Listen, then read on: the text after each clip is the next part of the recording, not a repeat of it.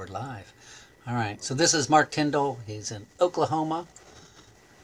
He said right in the center of the state, and he is a phenomenal Mount Dulcimer player. Plays for equidistant strings most of the time, I guess. And then I found out recently that he builds, and he definitely, I was intrigued.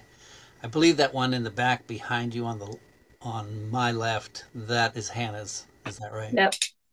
Okay. And I'll that give it one, more of a when close-up I saw that, here. I was like blown away, and I'm sure he'll show that to you and all. But I saw it and I was like, oh, I want that. And it's one of those you'll pry it from her cold dead fingers, I think. So, Hmm. Yep. all right. So go ahead, Mark. I'm going to give it to you, and All then right.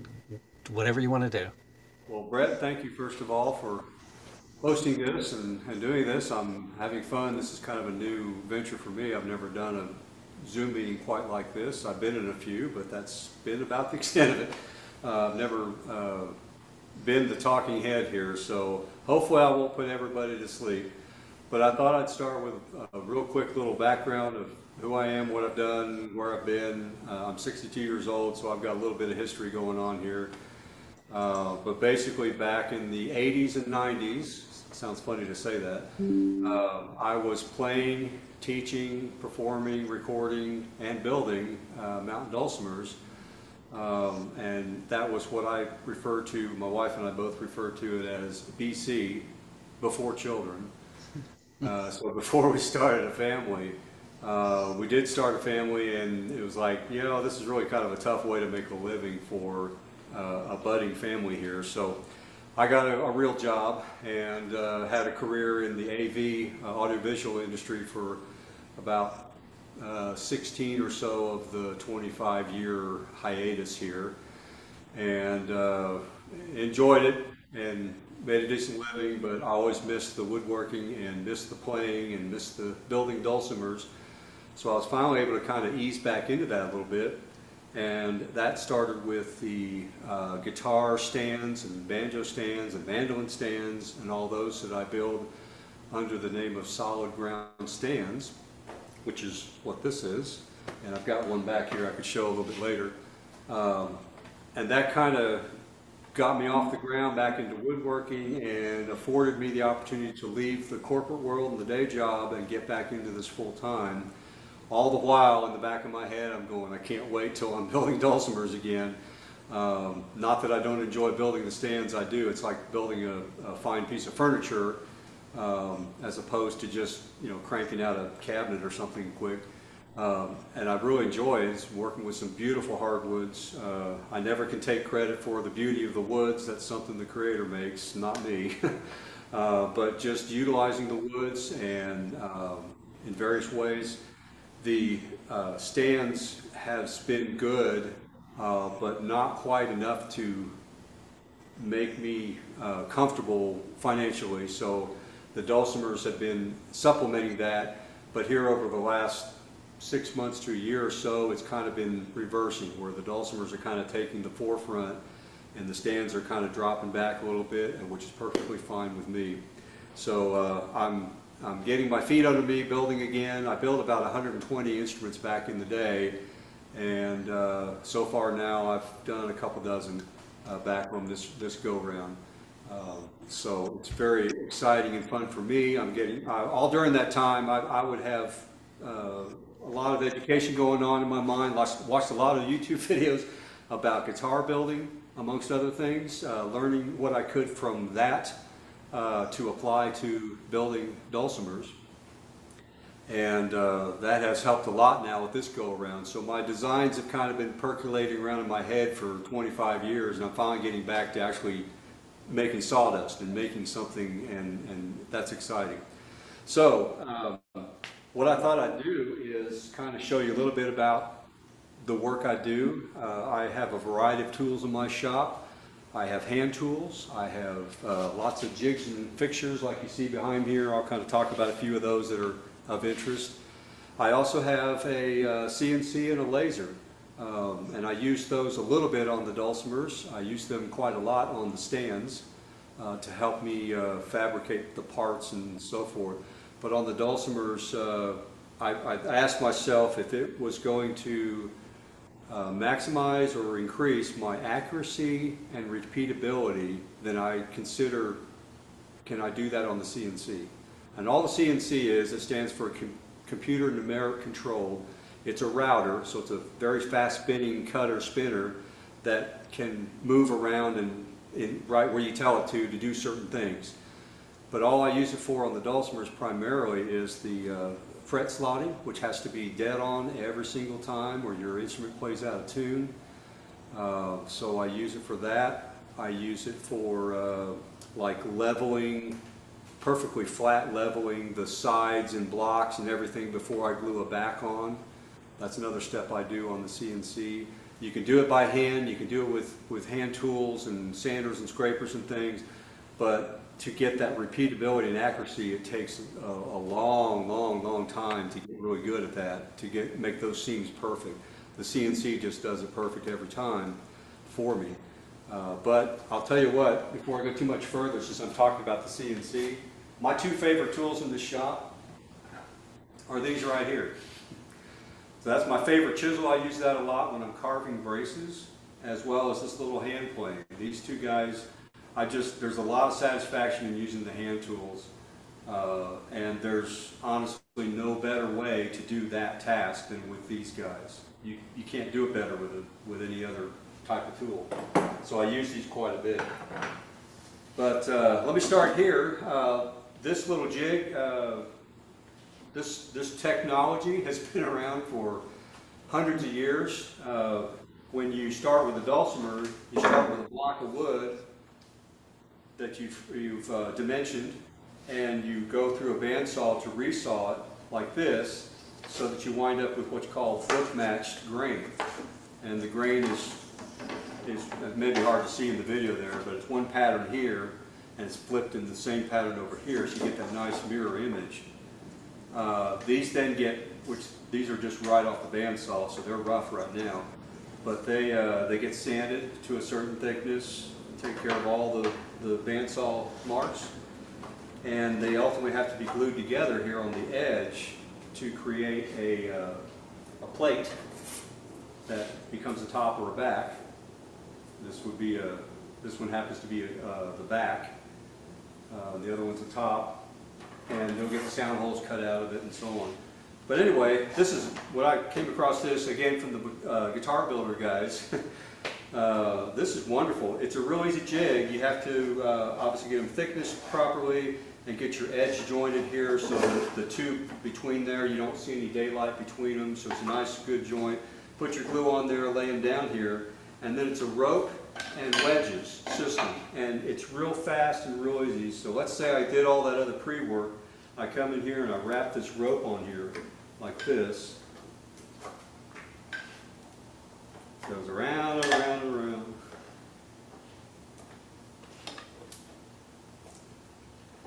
Just like so. Oops, too many. Twice on each one. And then it gets kind of tied off here on the bottom. And then these wedges will go in here in each of these ropes, just like that. And what happens is you get pressure downward, so the two plates aren't doing this anywhere, so they're mated properly, but you're also getting pressure this way to close that glue joint. And they just get tapped in there and so on, and when it's all dry, you just pull the wedges out, take the rope off, and then you have a plate, and then that plate will go back through a thicknessing sander to get down to the final thickness. But anyway, I think this is one of those cool old things that, you know, how can you do that any better?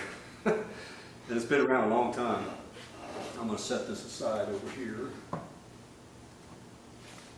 Another one is the what's called the Go Bar deck. This is a fun one. It's a little heavy, but that's all right. What this guy is, again, this has been around for centuries, the technology of it. But basically, I use it primarily for gluing on braces. So like if this were a back plate, let's say, it's actually a template, but if it were a back plate, I'd sit it in here and I'd put glue on my brace and locate it where I need to locate it, Then I use these are actually fiberglass rods. Back in the day, that would all been wood rods. But you get clamping pressure by the distance between here and the top plate. And all you do is you put this on here, and my hands are shaking a little bit. I guess I'm nervous. Huh. So anyway, just put it on there like that, and you find the spot on the top, and it puts all that clamping pressure down on these braces. But the beauty of this is, rather than having a whole bunch of clamps around the edge, the beauty is you can come back with, I've got a lesser favorite chisel that I use for this, but I can clean out all the glue squeeze up on either side of the brace right here while the glue's still wet, so there's no glue showing inside the instrument. But it's a beautiful way to do that. I actually even glue my top onto the back on first, and then the top on, so all the way around the instrument. That's called a go-bar deck, and these are called go-bar rods. So there's a bunch of them up there. That's a fun one. This guy here is my side bending jig, so it's what I use to, over here. You start off with a flat piece of wood, you end up with something like this to be able to build the instrument with, that has the curves on it. And it's basically just a silicon heating blanket in between two pieces of spring steel for support. And you basically make this sandwich with these guys wrapped, you spritz them with water and you wrap them with aluminum foil to keep the moisture in. And you make this sandwich, place it on here, and you first do the waist here as it heats up, and then you roll these things down the end to get the latter part of the curve this way. Really nice jig to use. The idea of this has been around for a long time, but this is a more recent addition, which is a temperature controller. So you don't have to guess at it or waste some sides while you're trying to figure it out. You can actually dial in the exact temperature that the blanket is, and then dial it down a little bit after you've bent, so the less amount of heat can kind of set the bend before you totally turn it off and take it out. And it takes about, with all the time you got to wait, about 30 minutes or so, and you've got a set of sides bent. And then the next thing they go into is this. You've probably seen something like this before if you've ever seen a luthier shop. It's just a luthier's mold. It's the exact shape of the outside of my instrument, with a mating inside piece that expands by these little knobs here. But you basically cut your side to length and you get it set in here, and you expand out these clamps in the center, and this holds the final exact shape while you glue up the box basically. These are the little blocks of wood that go in the end. They get shaped down exactly so they fit in there. Right now they're oversized before I do that. And they get clamped on there to clamp into the sides. And then we have a piece inside each corner of the instrument called lining. It's just a piece of spruce that's also been bent on the side bender. And those get glued and clamped with these little clothespin type clamps, spring clamps, all the way around inside there to cut the length and fit in there. And then all that, sides, linings, and blocks has to be flattened before you can glue the back on or the top if you're on the other side. So that's one of those steps I do on the CNC. I take this whole thing and set it up and bolt it down to a couple of very precisely located spots on the CNC, and it'll come along with a router and flatten that for me in about, I think it probably takes less than a minute for it to actually go, well, maybe it's about 2 minutes to go around the edge, and I've got a perfectly flat, level plane to work with to be able to glue on a back plate to that. So, and then once you do that, then this can come apart, the two halves can come apart, so you get the piece out of the inside, and then you flip it over and do the same thing on the other side. Always got to remember though to take the inside out. Don't ever let that happen to you. Glue that inside and have a real heavy dulcimer. So there's that, and then this is what my next this is a neck in progress. Get up here where you can see it. So it's a solid piece of wood here. This piece is added on for the heel block, and it's mortised into the block that goes into the body of the instrument, so there's a good strong joint there. This is another step I do on the CNC. So I have a jig that will hold this at that angle like this, and the CNC can make this perfectly flat surface for me to glue the headstock on. Yeah, I've got one back here. So that gets glued onto there, so that joint is perfect every time, and then it gets shaped, you know, to be flush and everything. And when the neck is complete, this is glued on, and I've got a tailpiece glued on down here. Then I can also use the CNC to flatten that once again to glue the rosewood fingerboard on, and then flatten the rosewood fingerboard perfectly again, so it's perfectly flat every time, and come back in and do the fret slotting with that really small, tiny bit. It's like 23,000ths of an inch bit to do fret slots. It'll also do most of the carving of the tailpiece that I put on the Dulcimers that way too. So I actually use the CNC probably more on the neck than I do on the body. There's just a few steps here, there's several more steps here. But it just helps me to concentrate a lot on other things rather than some of the mundane parts of it that just need to be accurate every time. And then that whole neck channel, if you can see that, this is where you can see it, there's actually a lot of it hollowed out here underneath, like a boat, underneath the fingerboard. This is shallower here because that's where the picking scallop is there where you strum. But a lot of the mass is taken out. But another thing I'm doing on my Dulcimers that I thought about, again, from the guitar building community, was one of the things over time, some Dulcimers, not all, it depends on the piece of wood and your environment, the temperature and humidity it's kept in, things like that. It's not uncommon to have a fingerboard or a neck that starts developing a bow in it one way or the other over time, over years, not something that you'll see right away. And to prevent that, to keep the necks as flat as possible for as long as possible, I am also incorporating two, and I don't have any here, actually I'm out right at the moment, little carbon fiber rods that are put into a groove in the top of this right here underneath the rosewood fingerboard that would actually go on top of that. So you never see it, you never know it's there unless I tell you. But it helps strengthen the neck and keep it stiffer. The other advantage that it gives too is anytime you can add stiffness to the instrument, you're going to gain sustain. And anytime that you make it looser in any way, you lose sustain but you gain volume. So you're always trying to find the balance between the sound you want to hear and you know, I could build a louder Dulcimer than I do, but I don't care as much for the sound, for this. I like the sustain. I like to hear those notes ring on and not be real choppy. I like when you get up above the 7th fret, for instance, I want to hear those notes ring. I want to just, you know, nice and clear tones. That's just my preference. If you play a lot of, you know, traditional fiddle tune type style, especially with a group or an ensemble, and you need more punch or volume, I can kind of build my Dulcimer a little bit towards that by using a spruce top, for instance, on an instrument. It will gain a little bit more volume, but it loses a little bit of sustain.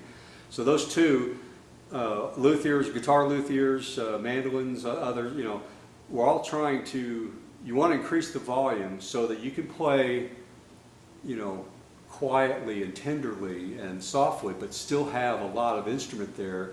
But you can also get loud when you need to get loud. So it's a constant, almost trial and error experimentation. That's the kind of stuff that I want to focus on in my building to be able to try to maximize that. And I'm making a lot of steps in that direction. I'm loving how some of these are turning out. Others are like, okay, that's still good, but it's not my favorite. But if somebody plays this particular style of music, that might be a better fit for them. So I can still build a range of sounds within the confines or the bookends, if you will, of my particular design. And that's going to be different than another's design and another's design. You know, that's the beauty of, you know, if you're looking for a certain type of sound, sometimes it's just picking the right builder, because that's the way their particular design would work. So anyway, that's that. I guess before I move on to the instruments themselves, are there anybody that has questions at this point? Brent, you got any yet? Are you muted still? Any questions yet? No. Jamie just said, always wondered if there was a reason for book-matched backs that need to be glued rather than starting with a solid piece of wood. Is that just appearance? That's a good question. The way I would answer that is that, first of all, it takes what's called a bandsaw to resaw the wood into those thin pieces that get made up to a back. Then the bandsaw is a big band of saw blade that's running around two wheels, one with a motor on it, and so you're seeing this saw blade constantly going down into the table, and you're pushing it against that saw to do these resaw cuts, as they're called. So the difference is, if you resaw, this happens to be a piece of red cedar, that's the width, that's like a little over 4 inches wide. So it's standing up vertically on this, like this on the bandsaw, and the blade is cutting this way. You know, you're passing it like my finger was the blade, or here. Pretend like this was the blade. So there's my blade, and I'm bringing it to the blade like this. I'm only resawing through that height, that 4 inches. If you go with a one-piece back, let's say this was originally all one piece. I mean, this was two and resawed, but let's say it was one. You're now resawing through 8 inches of material. So it takes a much beefier bandsaw. That's about the width of half of a guitar plate. So it's not uncommon, but it takes a bigger bandsaw, first of all, and very much accurate. Needs to be very accurate in order to keep that blade from doing any of this in the middle of the cut, because it's just a band of steel, so that you don't waste a lot of material and wind up with part of that plate is too thin to use, or blows out the backside or something like that. So just from working it, it's a lot easier to work it that way. As far as sound goes, I don't think it makes any difference one way or the other for sound. Now, aesthetics, the way it looks, a one-piece back looks good. I personally prefer just the symmetry of having a book-matched back and top and sides, even for that matter. You know, that's a matter of preference. Anything aesthetic is a matter of a preference. You know, beauty in the eye is the beholder and all that. But there's nothing structurally or acoustically really any different one to the other. So it's mostly a matter of how hard it is to work the wood and what your final appearance is.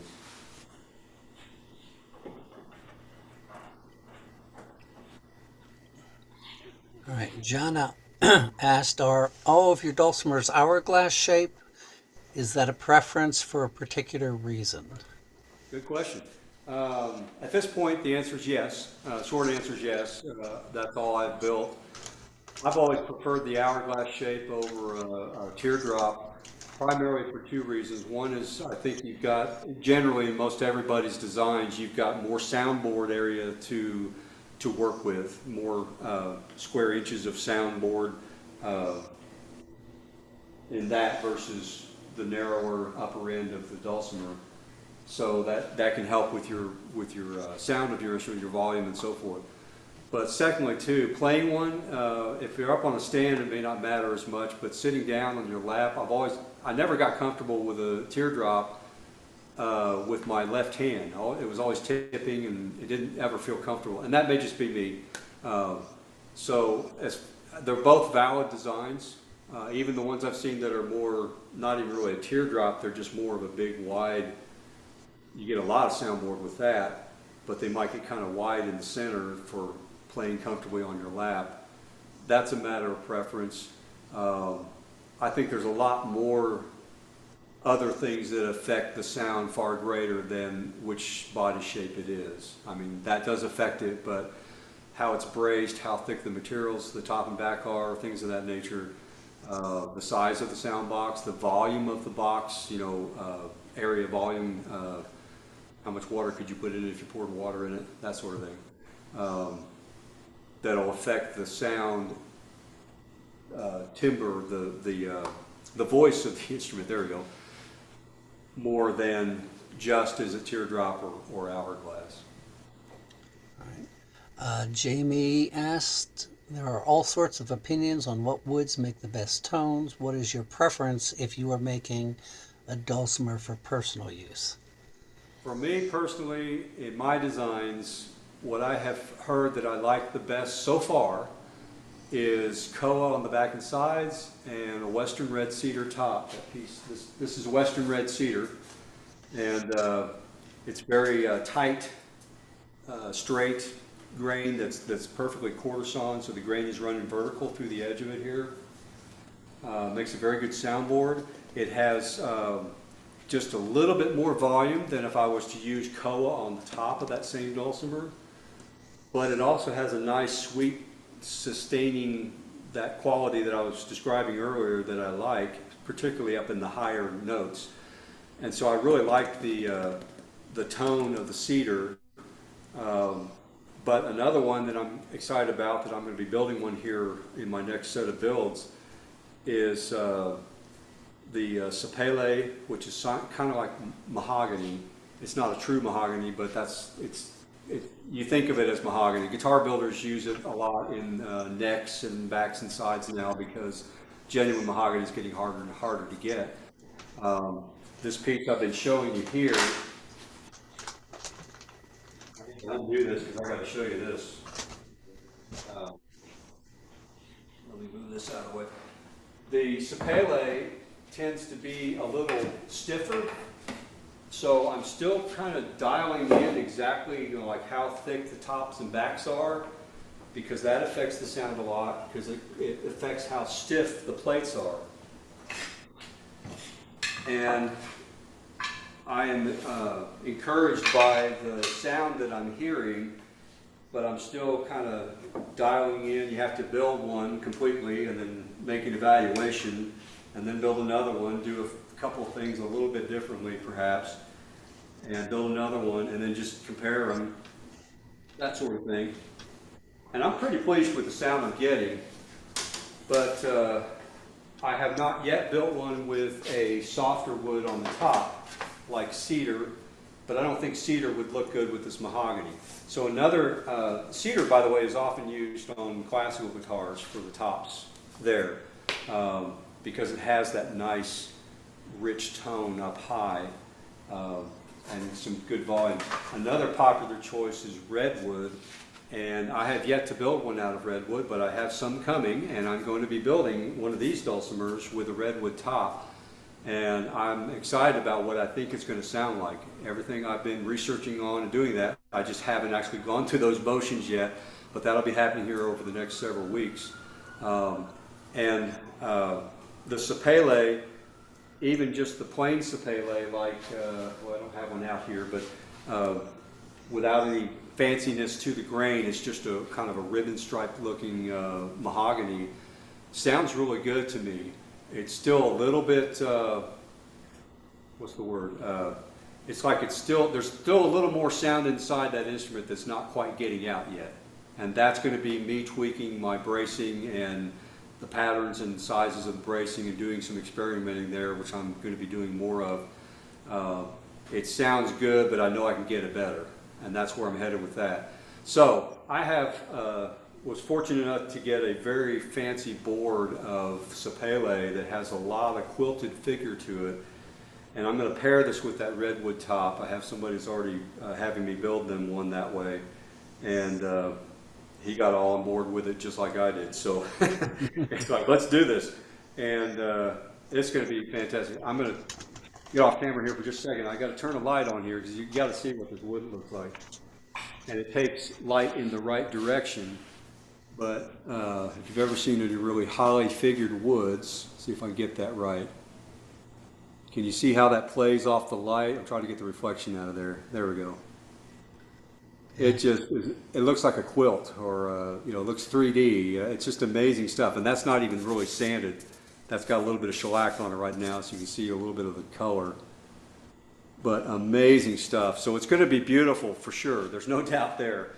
And then pairing that with a redwood top, what I'm totally expecting to gain with the redwood top is, again, more sustain and more of that richer upper register sound without losing, you know, all the bass. You know, you want to retain that as well. But redwood is commonly used on classical guitars as well. I have a Alvarez Yari guitar from Japan that I've had since I graduated from high school, so that was many years ago, and that guitar has been around with me everywhere I've been. It has genuine mahogany that looks like this stuff does, but the top is redwood, and I've always liked how that guitar sounds up in the higher registers. It's just, they're so clear, and they just sing up there. It just has so much sparkle to it. So anyway, that's a long-winded answer, but that's redwood is a good choice. I can't remember what the original question was now. I've gone way off the deep end here. No, just what would you use? What do you recommend? So other than that, basically walnut sounds great. Walnut's a little brighter. I like the sound of cherry. There's a lot of people out there that prefer cherry over walnut for sound, and I would tend to agree with that. Walnut is good, but it kind of loses a little bit of the warmth down low every time I've done walnut instruments.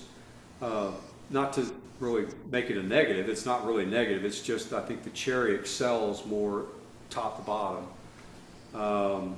I don't do a lot with spruce on the top, but I did one recently where I used rosewood, Morado, which is called Bolivian rosewood, although it's not a true rosewood in the scientific classification sense, but it's very much like rosewood. It's what I use as my fingerboards. It's a very hard, dense, durable wood, but a very pretty back and side on that rosewood with a spruce top, and it actually sounds, the sound has really grown on me a lot. I like it a lot. Still not my favorite. I still like the koa with the cedar so far, but you know, spruce top will generally always give you a little more volume, but it comes at a little bit of a price in that the volume is a quicker punch in sound that decays quicker, generally speaking. That's the nature of the spruce. It's going to make it a little louder, but the sustain will be a little less. So kind of the balance, you know, if you're really into fiddle tunes, fast, lots of notes, almost a bluegrass kind of approach to dulcimer, then a spruce top's going to suit that well, very well. Whereas a hardwood top like walnut or cherry or the sapele mahogany, those kind of woods will tend to not have quite as much punch out there, but a lot sweeter sound. Were you going to cover, I'm going to ask this in a second, Jamie, the engraving? Oh yeah. Yeah, I have, hang on a second. Talking my throat. Kind of get me started. I sometimes can't stop. I love working with this stuff, and I love talking about it. I mentioned what I do with the CNC. I also have a laser engraver, and I use that on dulcimers. Primarily, I can cut my sound holes with it. Back in the day when I was doing it, it was drawing your pattern on the top and drilling a hole through it and threading a jeweler's saw, a little coping saw through there, and you know, doing this around all those corners and all that, and then coming back with files and sandpaper, and it very, very, very time consuming, and the results were never as good as I would have liked them to be. With the laser, I can draw the sound hole shape on the computer, and I have a fixture in my laser. I can put my top in there, and it will come in and in about 30 seconds cut those sound holes out for me. So those maple leaf sound holes, for instance, you see, well, that you don't see there, I have to see on this one. You know, these are cut with laser. just very quickly. So I can do any shape. I kind of settled in on the Rocky Mountain maple leaves just because I was in Estes Park, Colorado for a number of years and liked that shape. Wanted to do something a little different than the traditional heart shape or just circles, and came up with that, and it's kind of stuck with me since. So I use the laser for doing the sound holes, but I also use it for doing what are called pockets in the wood to do inlay. So I can, again, anything I can get in the computer, a scan or draw it up from scratch. I can create very fine pointed vectors in there. If you ever think about the normal or the way that's been done for years for inlay is you use a very small little router to go around your shape and create that pocket for the piece to sit in or whatever you're inlaying into the wood. But that's always a round bit. So we can never get to a sharp, crisp corner. Well, the laser can, because it's a very fine light, basically, that's creating that pocket, burning it. It's actually vaporizing the wood is what a laser does, but to a certain depth. And I can get very crisp and clean detail.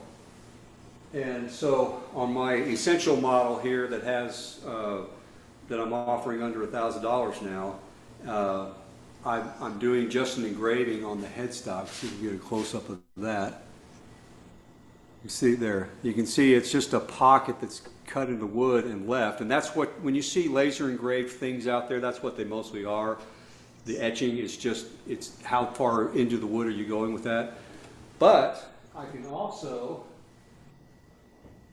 take that same pocket after the laser has created that for me. I was going to do this more at the end, but I'll show you this one.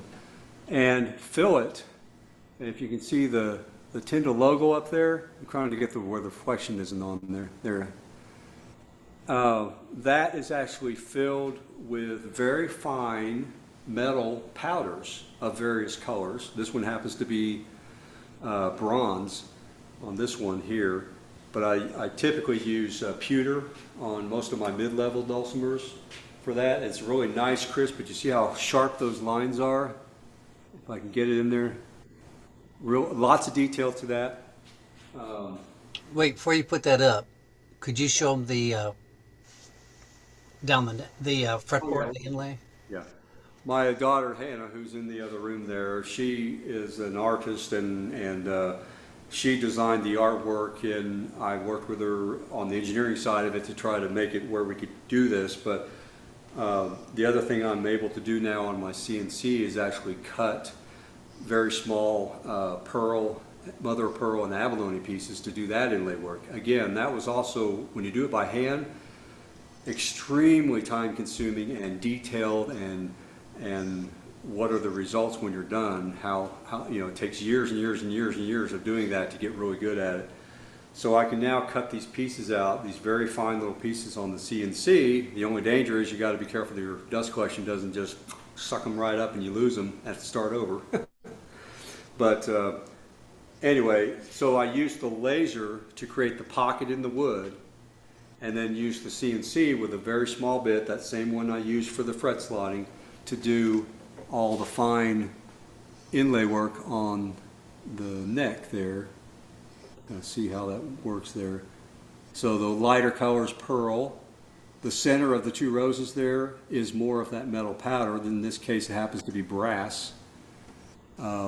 And the sound hole, that one's got an inlay in it, so that's rosewood, giving you the little veining look to it. And the center is brass. And this one up here on the headstock is pearl and abalone leaves, and the stem is brass or bronze. But it allows me to do the really fancy inlays. This is as fancy a dulcimer as I've ever done. It's also got 3-layer binding on it, so let's see if I can get a shot of that. So you've got the actual binding on the corner is sapele, and then there's a curly maple piece on either side, and then the top also has a black, white, black strip violin purfling on it. So I can get, you know, somebody wants a really fancy dulcimer, I can certainly do that. And I'm glad that she decided she wanted to do this because I go, hey, I can keep this one around and keep showing it around. But normally I build them and they go and I never see them again. Yeah, it's a beautiful instrument. Thank you. It was a lot of fun to do, and you know, probably close to three, yeah, I'd say three times the hours, man hours in that dulcimer than just a standard one, because of the inlays and that binding is a several step process to do those various bindings like that. Again, from guitar builders, a lot of the really nice guitars that are being made out these days, lots of builders that are building just works of art on guitars. I'm thinking, I think dulcimers deserve instruments like that too. I like building the basic ones, don't get me wrong, you know, the ones that have not all the frills, because to me it's mostly about the music, but it's also about the art of the woodworking and the creativity. I love doing all that. I get as much fun out of trying to figure out how to get the CNC to do what I want it to as I do playing music. But if I had, at the end of the day, I have to say, yeah, it ultimately comes down to the music. That's what gives me the greatest satisfaction. So on that note, no pun intended, uh, maybe I'll give you a little demo of these instruments I've got out here. I did want to ask this, or Jamie wrote this, and I'm going to read it backwards, simply because it's going to be easier that way. She wrote, "So neat what you can achieve with custom sound holes and accents. I've been drooling over a Glowforge laser cutter engraver. I'm sure you have a more commercial model, but they sure are fun." So I don't know if that was a comment or if were you wanting to. I have a Boss laser is the one that I have, made by Boss. Probably heard of that brand. And the thing that got me to it, it's a box about, you know, this big, and it sits right over here. Probably show it to you, but it's the laser bed of it is only 16 by 20, so kind of on the smaller side. But I can get my, like a dulcimer top is 30 inches long, you know, I can get that in there because it has pass-through doors on all four sides, so I can get bigger pieces in there than where I'm actually lasering. Like my guitar stand legs, I was going to grab one here, but I don't think any of those have the engraving on them yet. The back leg has my logo on there. Well, the leg won't fit in the laser that way. They kind of stick out the end, but I've got a little fixture that sits in there that I just plop them in there on that fixture right where they go, on little pins that go through the bolt holes, and that locates them for me, and I can run 5 at a time through the laser. So the laser is smaller footprint lasering, but the pass-throughs allow me to get bigger parts in it. I've heard of the Glowforge ones a lot, but I've not. I did all the research back 2018, so it's been 5 years since I've had these.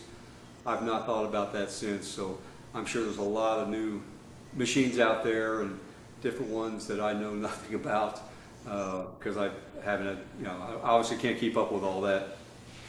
My lasers, I mean, my CNC is actually pretty small too. It's only got a 2 foot by 3 foot bed, but it's big enough for me to get any part I need up on there. And when I do my stands, for instance, I've got it divided into 3 sections across, so I can get 3 sets of parts and push go on one of those, and it'll do whatever it's going to do to 3 parts before I have to stop and reload it and come back. But all that CNC does for me is it helps with parts and joinery. But there, I still have, you know, 2 bandsaws sitting over there, and a planer, and a joiner, and a chop saw, and tons of scrap wood that I need to take care of here, and lots of sanding and finishing and waxing. I do an oil and wax finish on the stands. I do a environmentally friendly finish on the dulcimers. It's a water-based lacquer, so there's no VOCs going into the atmosphere.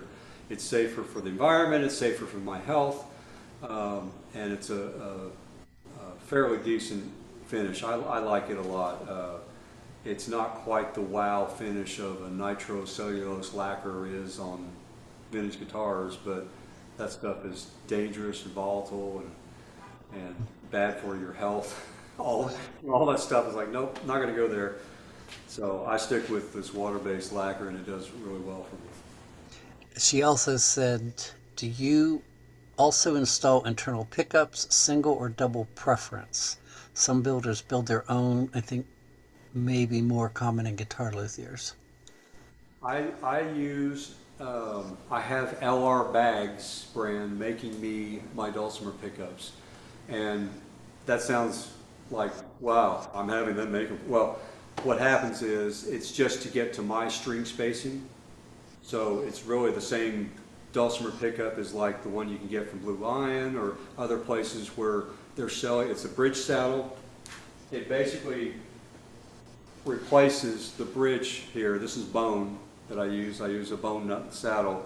But with the pickup, it's got micarta as the top that you would put your grooves in for your strings. And then right underneath it all the way across is a little brass piece there. In there are the pickup sensors. And I can install those on my Dulcimers. I can even do it after the fact now. Figured out how to do that. So later down the road, if somebody wanted to have a pickup installed on one of my Dulcimers, I can do that. And it winds up with an end-pin jack here for the cable to plug in. And there's a little bit of wire that goes from that up to the pickup.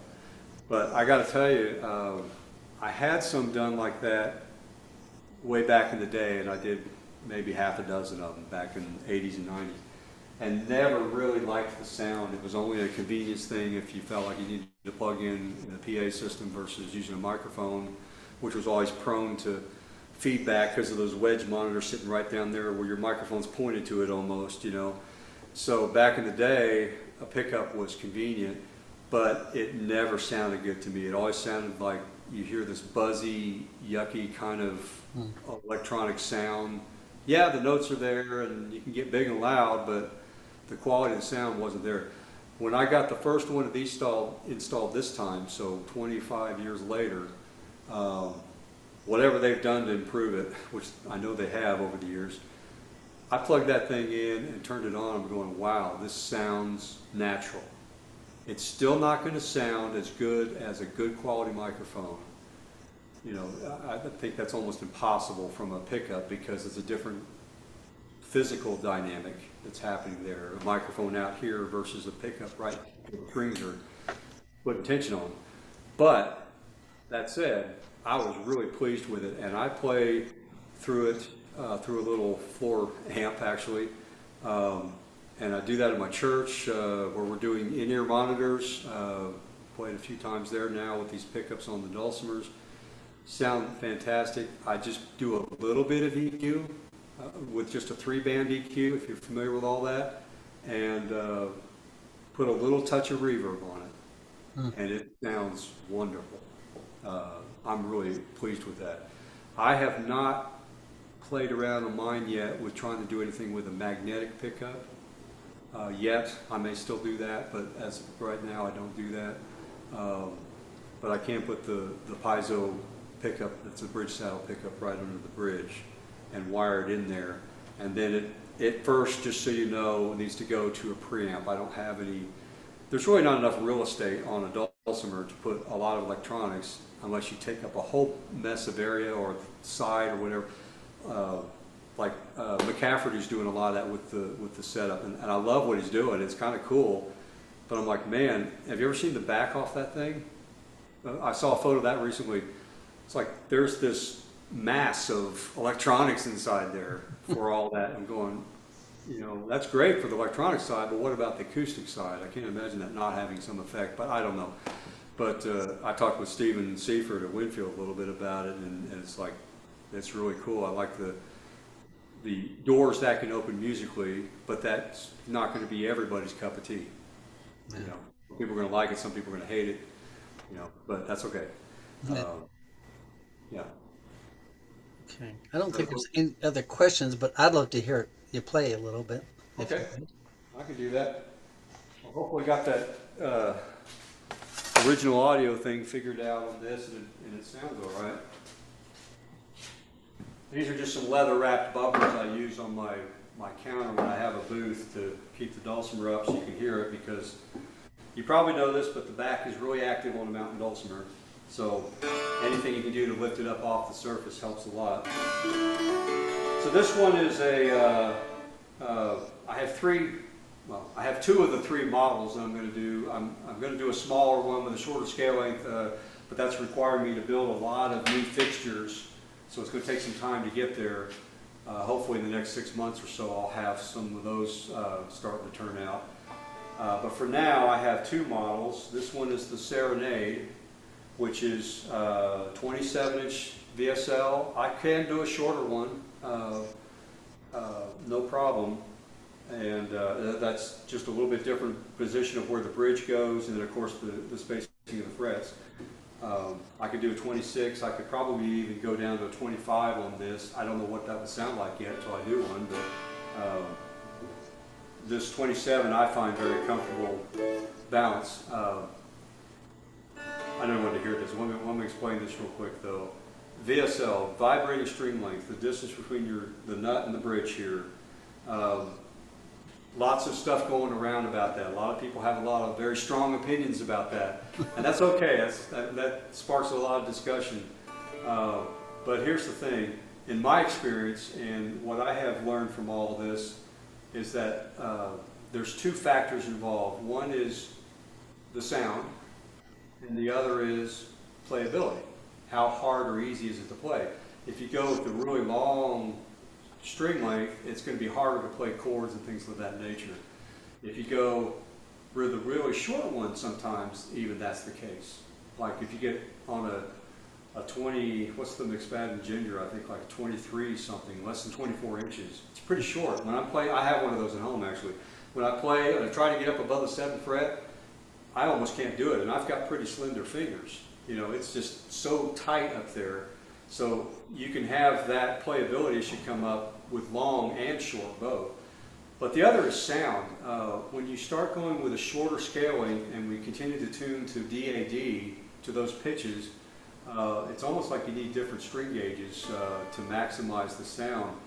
In my opinion, you get a lot more richer, fuller sound with a longer string length in general. Now, this is not an absolute, this is kind of a broad brush. It depends on the dulcimer, it depends on a lot of other things. But in general, if you had everything else the same, and the only thing you were changing between this dulcimer and this one was the string length, you're generally going to get a warmer, fuller, in my mind, more complete sound out of a longer string length than you would a shorter. But where's that balance between that and, well, that's great, but that's hard for me to play a stretched out A chord like that. And I'm in 4 equidistant strings, so a 1, 2, 1, 4 A chord there. You get into these long string lengths, that's kind of a stretch. And I've got a pretty broad stretch with my hand. But that's real comfortable. Anyway, enough said about that. So the shorter I can do, and I've done a few of those, but to me you lose a little bit in the sound. So it's a balance of how important one is versus the other to you. Well, I can start with a couple of demos that I do on the videos of each dulcimer I'm putting on the website. I'm trying to do the same 2 little demos just to give you an idea what they sound like. It cannot replace the experience of being live and hearing it and playing it. There's no contest there, but at least you can get an idea of what they sound like. So on each one of those I have these 2 demos. Amazing Grace? Sorry.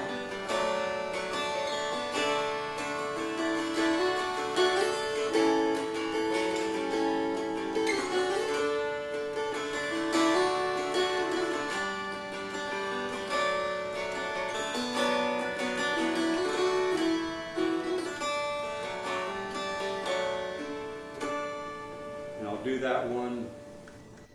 You still hear that ringing on? I still hear it. I don't know if you. That sustain is something I really like, the sound of it. And the other one I do is, that's a little more strumming, maybe not quite as strumming as a lot of people like to play, but for me anyway, it's a little bit more of a strumming piece. This one's a little more cross-picked.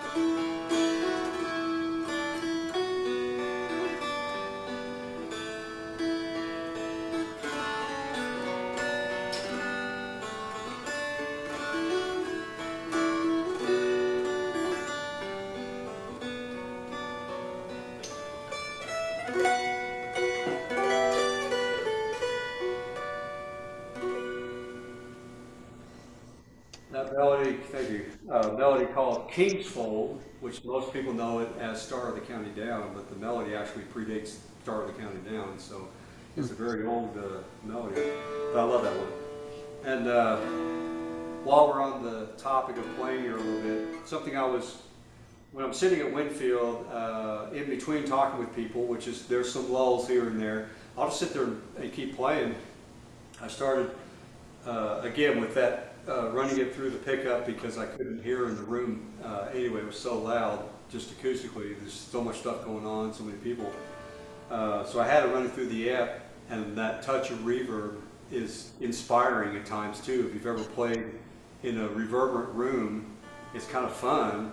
So I was just noodling around and I started playing some cross-picked chords. So this is same melody, King's Fold, but with just kind of almost a cross-picked pattern. It's in E minor this time instead of B minor.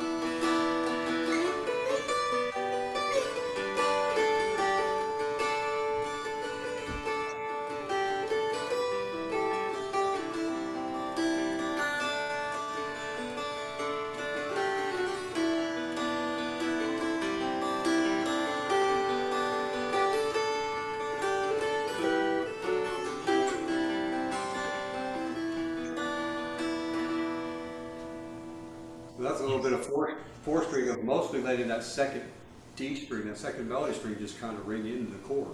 In this case, it makes an E minor seventh chord instead of a true E minor chord. Anyway, fun stuff. I've written a fair amount of music for the Dulcimer back in the day. I haven't done anything recently, but 90% or more of that came from just sitting down with the instrument and noodling around on different stuff, trying different chords and whatever. So I want to encourage any of you guys out there, just don't forget to do that. Because that's one of the beauties of this instrument, is just, it almost sings itself. You know, if you just put your hands to it and start playing, don't worry about tab numbers or anything like that, and just start playing stuff on it. It's amazing what sometimes can come out just out of the blue. Hey, Hannah, if she's there, could she put both your websites in the group chat? You tell me how to do that? Uh, Just type it in. yeah, just type it in where it says group. It's Tindle Oh, okay. Okay. and it's sgstands.com. Yeah. Type those in there. Thank you. Just give me a sec. Yep. And I do, Brett, if I got time, one more item here. This is one of my baritones. So I told you I have the Serenade as this basic DAD model here without the bindings on it, some other things that allow me to get that price down where I can do it comfortably for just under $1,000. This is the same trim level as that, but the box is another 1/4 inch deeper than the Serenade. I call this one the Sonata, and it's a baritone tuned down to A.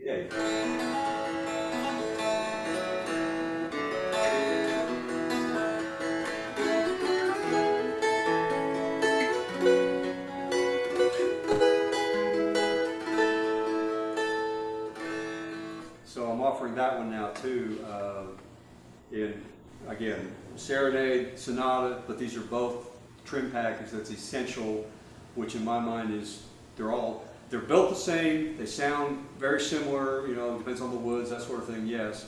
But this one is tuned more for a baritone. I've got about, I think it came out to about 12% greater volume in the box here, size of the box, to favor those lower,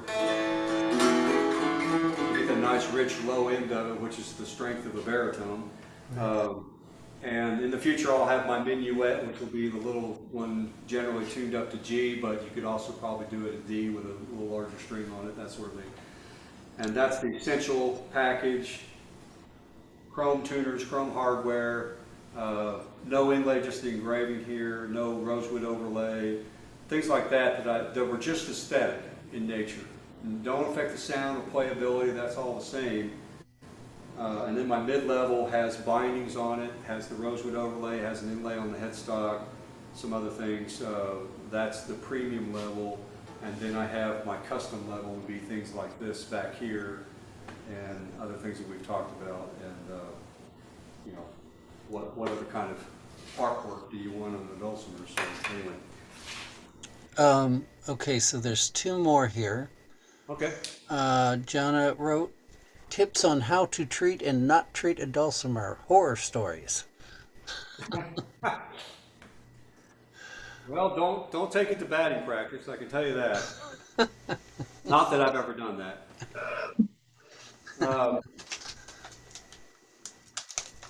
With any musical instrument, stringed instrument, the strings are pulling tension on wood, basically, is how they all work. They all work the same.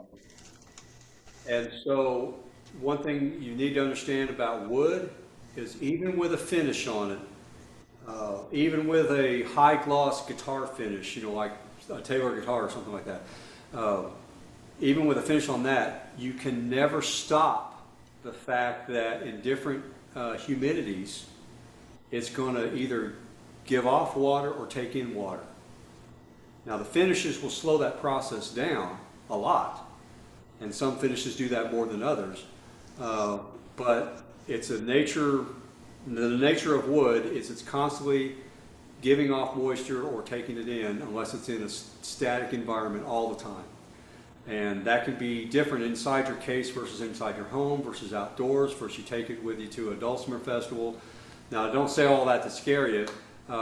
Normally the range of where it's comfortable going to live and be in there is just fine. But when you get to the extremes of high temperature, that generally higher temperature air will hold more water, so you're going to give off water. It's going to go to the air. When it's in a very dry environment, higher temperature environment, if you're in a high humidity environment, like I'm here, it's kind of humid here today too, still. It's like, come on, fall. It's going to take on moisture if it's not already in that environment. So what you want to do is try to minimize the impact of that. So I tell people, even with my stands, the fact that I sell these guitar stands and banjo stands and dulcimers and other things, I said, you know, the safest place for your instrument is inside the case. There's no question about that. But the beauty of having a stand, especially a stand that you want to see in your living room with your furniture, that stand, if you have the instrument on the stand, you're likely to play your instrument more often. So finding a balance between, is my room, my house, my home fairly temperature controlled? Most people's are. We don't really think so much about humidity except in certain parts of the country, one extreme or the other. But humidity, that can really damage an instrument over time, high humidity, but so can high dryness. Both of them can. And probably the drier environment, if it's built in an environment that's very humid and goes to an environment that's very dry, the wood's going to shrink. Now that may not cause problems, and it might cause problems. If you go the opposite way and it's built in an environment that's very dry and controlled, it goes to a very humid, it's going to take on water and it would swell, and that has different effects on an instrument because of that string tension, holding it this way. When I worked at a cabinet shop, a furniture maker back in New England for a couple of years, I learned about that expansion and contraction of wood. And on a dining table, for instance, they attach their tops to the legs and frame that the table goes on. The screw holes that go up into the top that attach it on there in the center are round, but the ones they use out towards the edge of the wood are ovalized for that reason, because seasonally in a home, a tabletop, you know, 4-foot wide tabletop, that can change dimensions 1/8 of an inch, 1/4 inch from one season to the other. Now we don't have that quite that wide a piece of wood that we're working with. We're only talking about 8 inches on mine. You know, that size, pretty average width. So it's not quite as much, but extremes can be a problem. But other than that, it's just, you know, you can go overboard on handling everything with kit gloves and not doing anything and ever playing music, or you can go the other extreme and just, you know, be abusive to an instrument, but never leave it in a hot locked car. Uh, Always, if you have had that happen, hot or cold, and you bring it in your house, let it stay in the case for an hour or two before you open up that case. That's a big one, because what you'll do if you, let's say it was in a cold car and you bring it in the house and yeah, the Dulcimer's kind of cold in there. Well, probably the reverse is probably more common. Is it's in a hot car out in the sun, and well, if you had to leave it in there for a couple hours, bring it into the home, leave it in its case or its gig bag or whatever you got it in, leave it in there for a couple hours and let it kind of slowly come back down to that right temperature before you open up the bag. In extreme cases, you could have a very cold instrument come into a house, open up the case, and all of a sudden it feels like the instrument has water on it, moisture on it. Well, that's because the instrument temperature is below the dew point of what's in the house, and the water's going to condense on the instrument. So, and I have had that experience before, back in the day. It's not fun. It ultimately didn't do any damage, but it could have very easily. You said you had another one? Yeah. Yeah, sorry. I'm not even watching time. I don't know how we're doing on time. Yeah, you're okay.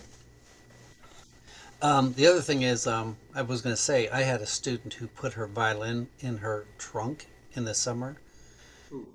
and by the time she got to work, it wasn't that, it was like a half hour maybe, and it was completely in pieces. Just in that amount of time, the sides had fallen off Yep. and just shattered. I know a couple of people that's happened to. Heat kills.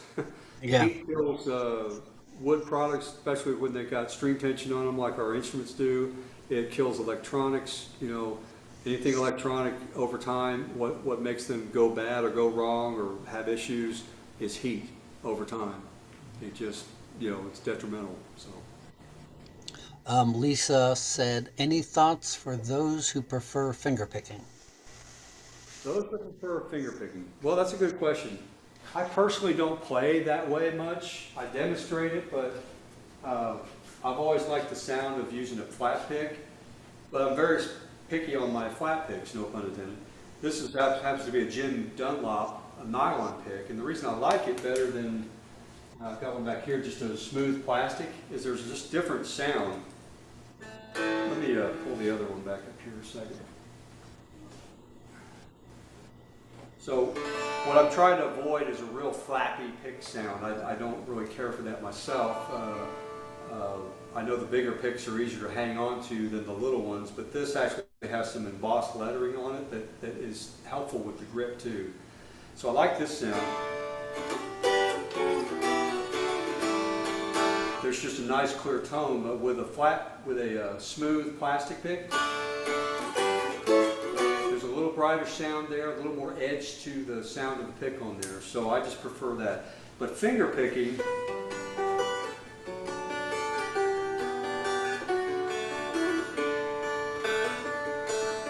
I mean, I can do it, and I play a guitar that way. I don't play as much guitar these days as I used to because of arthritis, but I finger pick a lot on guitar. But with Dulcimer, what I really liked about the flat pick, and I'm not trying to preach the flat picking to you and convert you from finger picking, don't get me wrong, but I always preferred it because I could strum in the tune, but I could also stop and cross pick and emulate finger picking with the flat pick still in my hand. So that's just a lot like that piece I was playing a minute ago. I could.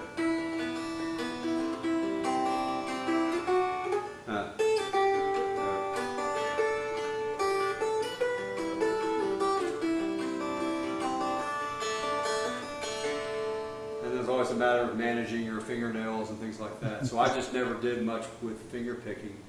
But as far as the voice, the timbre, the sound of the instrument, that's one of those things where the Western red cedar and everything I'm understanding is redwood will have the same kind of qualities. that's another area where those two kind of top woods would shine, is that nice, almost harp-like tones that you get with finger picking. Um, so the instrument doesn't have to be specifically made for finger, I mean, it can be, but it doesn't have to be specifically made for one style or the other. You can use the same instrument for both, but certain wood combinations would favor one over the other, perhaps. Maybe. I'm not absolutely convinced of that, but when I get this redwood one done, that's going to be something I'm really going to lay into and really compare if I can.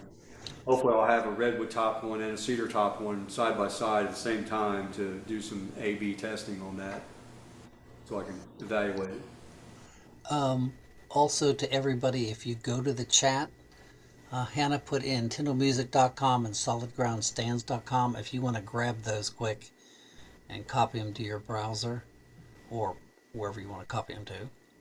I also put SG stands. It's just shorter to type, but it is the same address. It'll get you the Oh, same. okay. SG stand. Oh, I see it. Yes, I see that. So whichever. Okay. All right. Anything before we go? I do want to thank you for doing this, Mark, and I want to thank Hannah for doing this as well. And I do appreciate it. Now, this is going to be on YouTube, and I'll also put it on our group, so you'll have that as well. Okay. So, and somebody thank me, Lisa. So, if there's nothing else, we're gonna close. And I do want to thank everybody that's coming. We did get some more people. I didn't see the other ones who came in. So we did get some more. So hello, Bill and Carolyn. I didn't see you all before, I don't think. I'm glad you guys were able to join us. And Jonna wrote, fascinating, thank you, and beautiful playing too. By the way, that was really interesting. That was really good. I've enjoyed this. You know, you get me started. It's kind of hard to shut me up. It's like my kids and I are always quoting movies, but there's one that comes to mind. Is like, you know, he's like a jukebox. You know, you put in the quarter, you got to let the whole song play. Yeah, I don't even know what that's from. Anyway, yeah, just gotta let them roll. So sorry if I got long-winded and put everybody to sleep, but I've enjoyed it, and we'll do some. Maybe we could do a dulcimer playing workshop or something in the future, or something like that. Okay, yeah. I'd be up for that. So, yes, well, thank you. That was great. And you're getting other. Somebody wrote, fascinating. Thank you. Beautiful playing. That was a great program. Thanks. So